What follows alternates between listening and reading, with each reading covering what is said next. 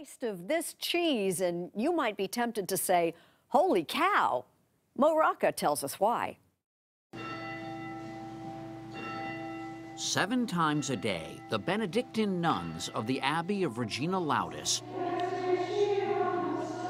gather for prayer and the singing of the psalms. This is their way of communing with the Lord.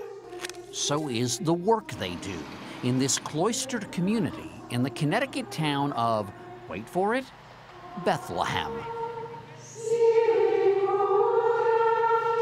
Although she might deny it, the big cheese among the 38 sisters is Mother Noella, a revered international authority on traditional cheesemaking. A 2002 PBS documentary dubbed her the Cheese Nun. Did you eat a lot of cheese growing up?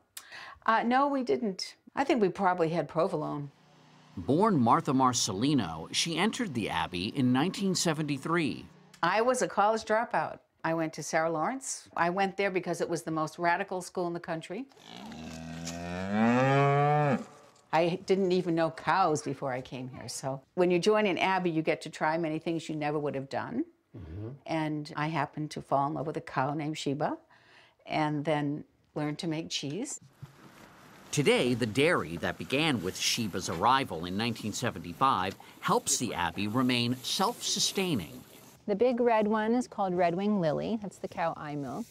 Sister Jean-Paul serves the cows their breakfast, and vice versa. Every morning, I take my cup of coffee to my cow, and I squirt milk straight into the coffee. You can do that? You can do that, so I yeah. can grab a cup of coffee and put it right under the udder and go. That's what I do, and you know, and it makes it foamy. So it's like a, you call like it a cappuccino. Like, yeah, the cowpuccino. Oh, that is so great. I know, a cowpuccino. cowpuccino. In 1977, Mother Noella started making raw milk cheese, but her early efforts didn't quite slice it, so she prayed for a teacher. I was praying for an old French woman to teach me. But a young one came, and her grandmother taught her how to make this cheese. So, in a sense, yes, your prayers were answered. Oh, they were definitely answered. What's made here is called Bethlehem cheese. This is the most beautiful mold right there. Wheels of it age in the Abbey's tiny cheese cellar. And this right now is a young cheese made only 4 days ago, so you wouldn't want to eat this now. It would be rubbery.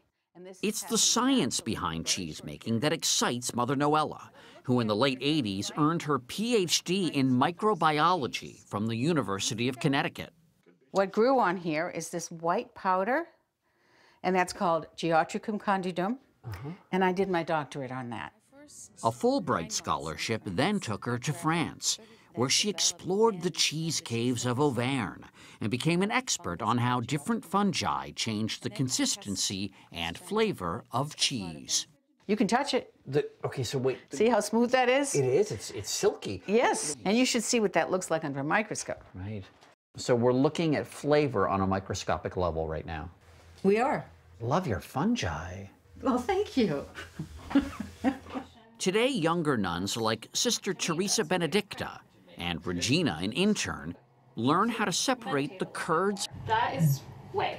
That's expelled whey. From the whey. Get nicely swaddled here. Right. And wrap them. Baby cheese, this is. I knew. Joking aside, Mother Noella sees in a wheel of cheese a world beyond our own. When I look through a microscope and see the wonder, I see God in those microorganisms. It puts you in touch with God's creation. And for me, it's also can be very sacred. The motto of Benedictines is work and pray. And for us, our work is also a prayer.